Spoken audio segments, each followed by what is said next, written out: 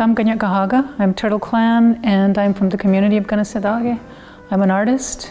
I am an activist and an advocate for peace, justice for Indigenous peoples, human rights and the environment.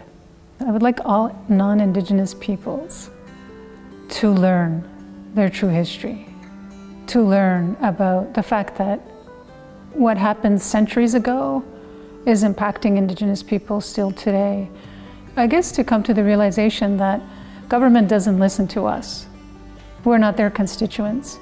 So if they do believe in a justice, as they seem to be about every other situation around the world, when there is something, there's a war or some injustice going on, to look in their own backyard and see how Indigenous peoples are being treated, that Indigenous peoples are not all the same.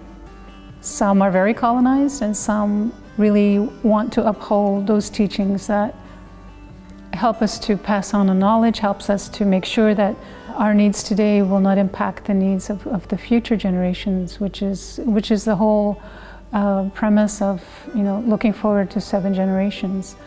What would they like their children to learn 7 generations from now? What kind of world do they see their children coexisting with Indigenous peoples in 7 generations from now?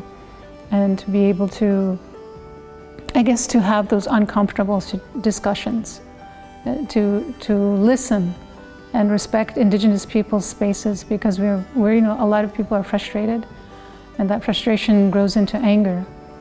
And sometimes we just need somebody with a good ear to listen to what we have to say and to respect that.